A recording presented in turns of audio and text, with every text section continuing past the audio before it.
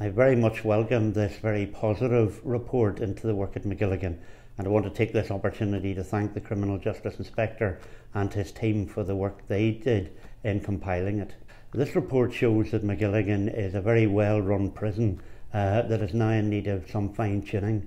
These improvements have been made against the backdrop of an estate at Magilligan that is in much need of improvement. The Northern Ireland Prison Service is proud of the progress which has been made, but recognises that there is still work to be done supporting vulnerable prisoners and dealing with issues of self-harm and mental health. It is important to note that rehabilitation and resettlement are at the heart of all that is done by the Northern Ireland Prison Service, and this will continue.